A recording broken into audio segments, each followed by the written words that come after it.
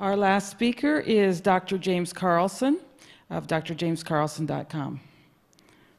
Dr. Carlson, thank you.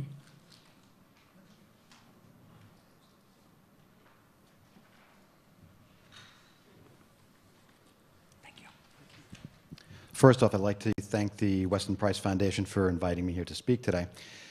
My take on everything's a little bit different because I'm actually a board-certified family physician with a prior undergraduate study in biochemistry and molecular cell biology.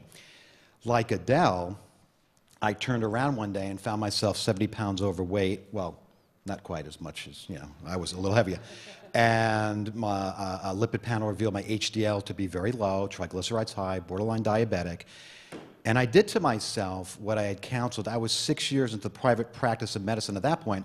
I did to myself what I counseled thousands of my patients to do before that: low fat, low cholesterol. So there I embarked on the low fat, low cholesterol dietary scheme.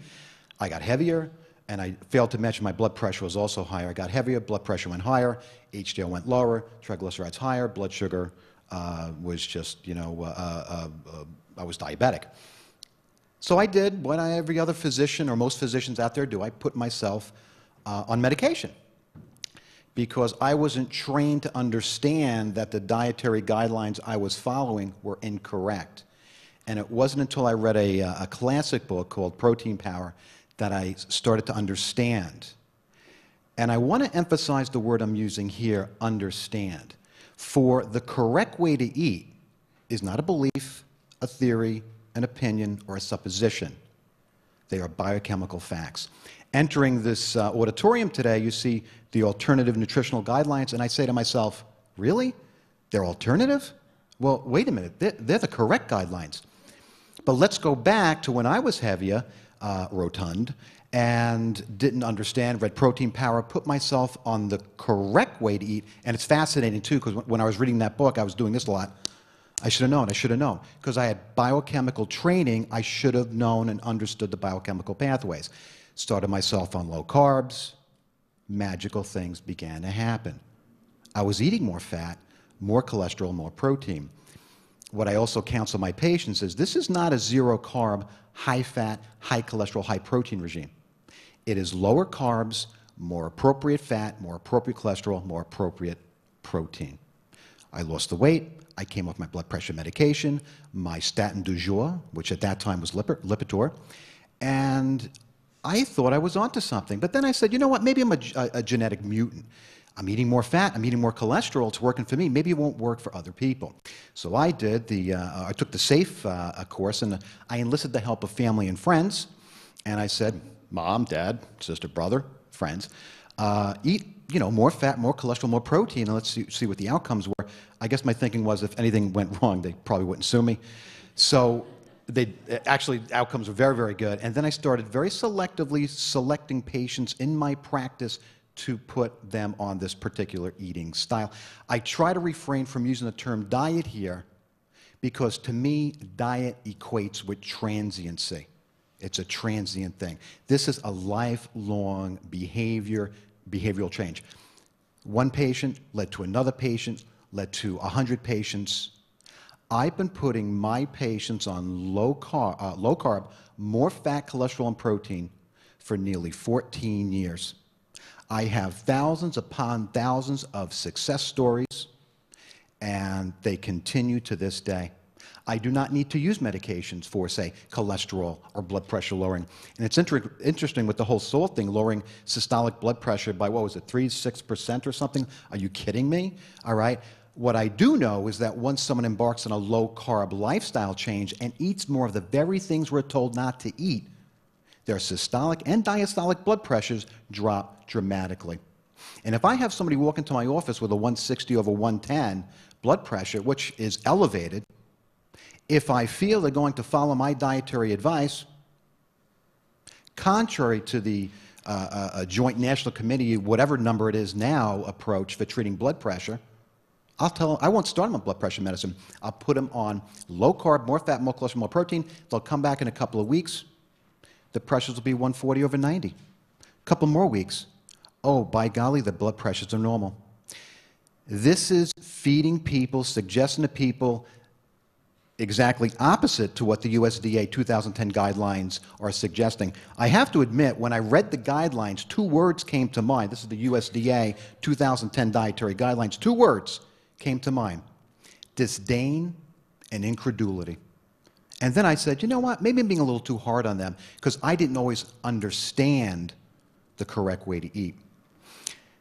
Now, about 14 years out, putting patient after patient after patient on the correct way to eat, not the accepted approach, which is what the USDA accepted approach is, not having to use pharmaceutical agents as much as my peers, to me, I've seen the positive outcomes. I also understand the biochemistry. I'll read USDA guidelines, the 2010 guidelines, and I'll be like, are you kidding me? I mean, is anybody paying attention here? And they're behind closed doors. They're not even debating. I don't think I can use that word. And before this presentation today, I believe it was yesterday, I was going through the costs associated with 4 main diseases that I treat the vast majority of time without medication. And if you come to my practice and you're on these medicines or medications for these diseases, I oftentimes can get you off, all right? So, what if I would say this to the audience, that heart disease, and heart disease is very apropos today, because what's today? Valentine's Day. Very apropos. Heart disease, how much does it cost us? It costs us, 2010 figures, $316.4 billion in heart disease costs. Diabetes. Now, what if I were to say that type 2 diabetes was completely curable, treatable, preventable with simple dietary guidelines? Would you believe me? I see it every day in my practice. Total cost, direct and indirect, of diabetes, $174 billion. Moving on to obesity. Obesity costs $168 billion. When I was studying for my MBA many years ago, I did a paper, it was referred to or called The Economic Implications of Physicians' Ignorance, and I came across a staggering figure, and these are 2005 figures, of how much we spend on GERD, gastroesophageal reflux disease, commonly called heartburn. And we spend, in 2005 figures, and I'm sure that figure's higher, $2 billion a week. That's $104 billion a year. Let's add those figures up, shall we? So I did that, and that's, I can't do that in my head right now under the pressure here. So it's $762 billion that could be saved, or close that could be saved, by basically treating patients or suggesting to patients the correct way to eat. I believe the current healthcare costs are $2.6 to $2.7 trillion. Do the math. This comes out to about 26% of healthcare costs. The big buzzword around Washington is change. We want change. Let's go get change. You want change? Listen to the correct way to eat and not the accepted way to eat. I get this all the time. I'm bad. I tease my patients. I have to do this. It's just in my nature. I'll get Mr. and Mrs. Jones, not their real name, of course, and I'll say, eat more fat, more cholesterol, more protein, lower carbs. And they'll go, well, doctor, that's not the correct way to eat. Should I do that? And of course, they go and they do it. And this always happens. Their blood work, I'll get a lipid panel back, which will be horrific. High triglycerides, fats in the blood, low HDL, that's the good cholesterol. Blood pressure, borderline, maybe a borderline sugar. 4 months later, I'll repeat the blood work. I'll sit them down. They're following the low carbs. And I'll know this just from looking at the biochemistries. And I'll sit them down and I'll look at them right in the eye and I'll say, are you eating more fat and cholesterol? They'll be like, they'll start to sweat. Yeah, you told me to. Are you sure you're eating more fat and cholesterol? Did you get rid of, whole grains and things like that? Yeah, doc, you told me to. Their numbers are stellar. Their triglycerides drop. Their HDLs elevate. And let me just sidetrack a little bit.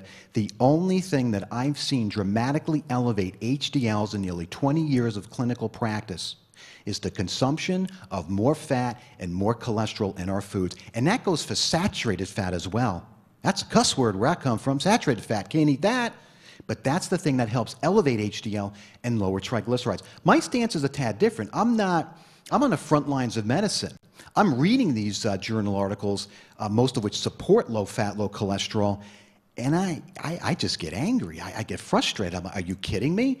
This stuff doesn't work in clinical medicine.